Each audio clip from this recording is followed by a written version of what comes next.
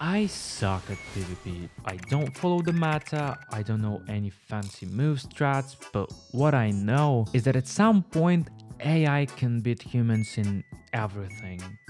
I mean, look, this is Deep Blue beating Kasparov in chess. This is Dandy losing to an AI in Dota. This shit is crazy. So I asked ChatGPT to make me a PvP build on rune level 60 that would dominate lands between without any effort. And I'm not sure it went as I planned.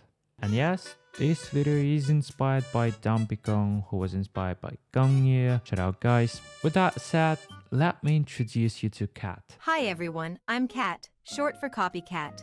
Get it? Because like I copied the idea. Alright Kat, I need a rune level 60 PvP build. It should be both a powerful and fun to play. Do you have one in mind? Sure, I can definitely give you a fun PvP build in Elden Ring that is both powerful and interesting to play. Here's one build that you might enjoy, the Dark Knight build. Sounds edgy, but okay. Keep going. This build is focused on wielding a massive greatsword and dealing heavy damage while using dark magic to control the battlefield. So, you suggest me using a greatsword and magic in this build? Yes, that's correct. The Dark Knight build I suggested earlier is focused on using a greatsword and dark magic to deal heavy damage and control the battlefield. The greatsword is your primary weapon for dealing damage, while the dark magic spells allow you to hit multiple targets at once and control the battlefield. Okay, the Dark Knight it is. What starting class should I choose? Knight. Yeah, my bad. I believe she means vagabond. What keepsake should I choose? Based on your preference, I would suggest choosing the Bewitching Branch as your keepsake. It provides a beguiling power that could help you in situations where you need to deceive or distract enemies. It can also give you an advantage in combat by causing enemies to attack each other or by making them more susceptible to your attacks. However, keep in mind that the effectiveness of the keepsake may vary depending on the situation and the enemies you are facing. Are you sure that is the best choice for me? Can you look carefully and choose what fits best my Dark Knight build? My apologies. If you're looking for a keepsake that fits your Dark Knight build, I would recommend the Shabriri's Woe. This keepsake attracts enemy aggression, which can be useful for drawing enemies away from your allies and allowing you to focus on dealing damage. Wow. Is that an Elden Ring version of saying, I hope you die... ... in Minecraft? It also has a unique and interesting lore that may appeal to fans of dark and mysterious themes. Sure. How could I forget about the lore? Hope I won't regret it. So, after I created my little edgelord, I progressed through the game enough to get Torrent, the ability to level up, and headed over to the Whipping Peninsula to pick up a Morning Star. I saw those challenge run guys do that all the time, since it's the only bleed weapon I can use right now, getting my back by beating an old dying dragon in a fair fight to level up quickly. By the way, Kat, what should my stats look like? Your stats should be Vigor 15. Oh god. 15. Vigor 15. 15. Faith 8. The math doesn't add up, but sure. Can I at least use the greatsword for the, the reference? Absolutely. If you want to make the reference in your PvP build in Elden Ring, using the greatsword is a great choice. Neat. Let's get the greatsword. The greatsword is a massive... It's like turning on a radio while you're driving alone on a highway somewhere far away. Only music in the background keeps you from falling asleep. But except it's fucking K-lit.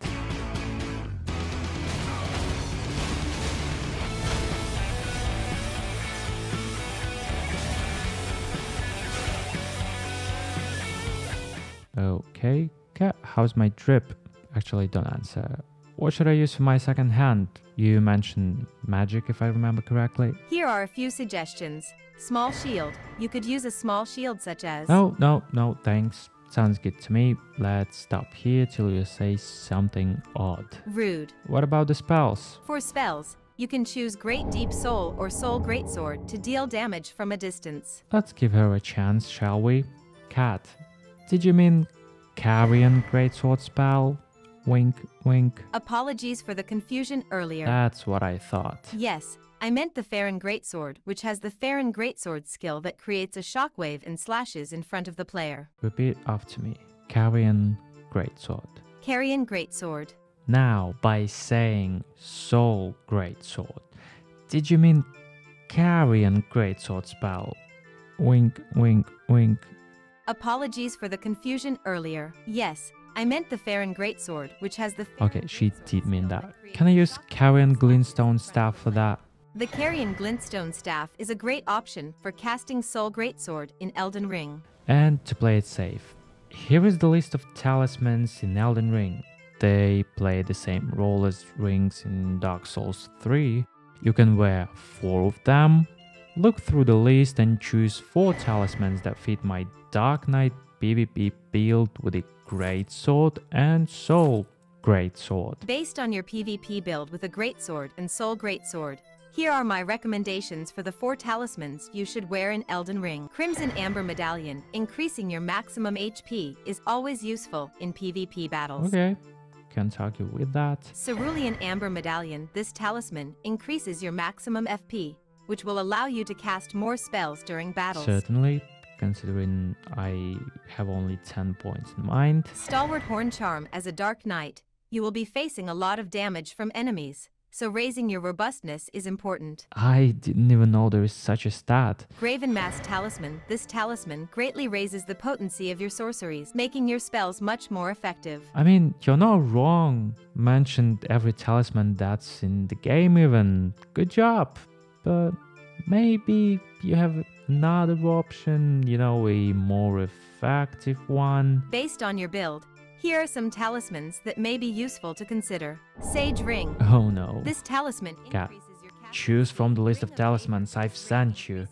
Your logic is great, just use the list. This looks like a list of items from a video game. What is the name of the game and what is it about? Elden Ring. Elden Ring is an upcoming action role. Okay, I got it. Stop. Crimson Amber Medallion it is. Okay, to get all the talismans, I had to progress through the game a lot. I even had a chance to beat myself from the future, but they couldn't kill me because of, you know, grandfather paradox. And it helped me to get enough runes to level up all the attributes Cat told me to. I still have 16 points to spend. Can I level up some figure and endurance? I'll tell you that. It's not that fun being one-shotted by Rodan. Skill issue. Aren't you an AI language model that doesn't have any emotions? Can you answer the question? Oh, and also a few points in strength to be able to wield the greatsword with one hand. Yes, you can definitely invest your remaining 16 points into strength, vigor, endurance to improve your survivability and stamina in combat. Even though I was able to invest more points into vigor, for the late game it was nothing. I was still cooked really hard. One mistake, you're done. Since I wanted my talismans to have maximum effect, you know, to somehow negate the damage done by wise decisions of my advisor, I had to do it. To get Cerulean Amber Medallion +2, I had to complete Rani's questline, which wasn't that bad. After that, I headed over to the consecrated snowfield to get this Stalwart Horn Charm +1. This talisman is such a joke, they didn't even care enough to add +2 version. And the Graven Mask Talisman. To obtain it, I need to solve the puzzle by making the gargoyles fight each other. And to make this happen, I need... Bewitching Branch. It can also give you an advantage in combat by causing enemies to attack each other. I told you this keepsake would help. Yeah, you were right, Cat. Who could have thought?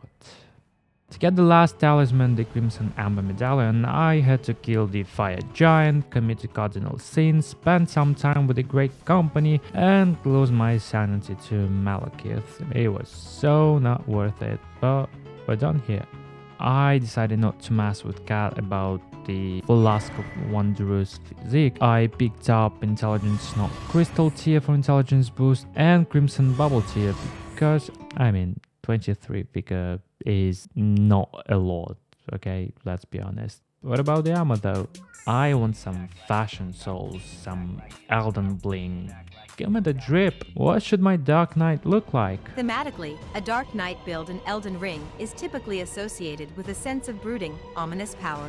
Overall, a Dark Knight build in Elden Ring is all about power and menace, and a dark and brooding aesthetic that sets it apart from other character types. Say no more.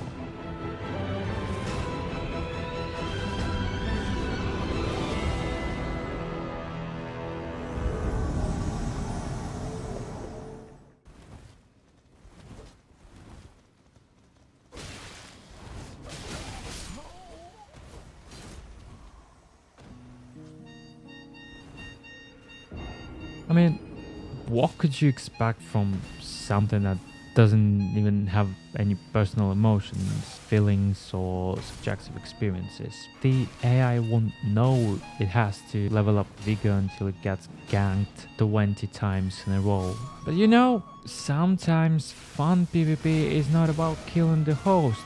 Maybe the real fun was the friends we made along the way. Am I right, Cat? Oh, fuck no. It's your fault you can't win. Get good, Castle.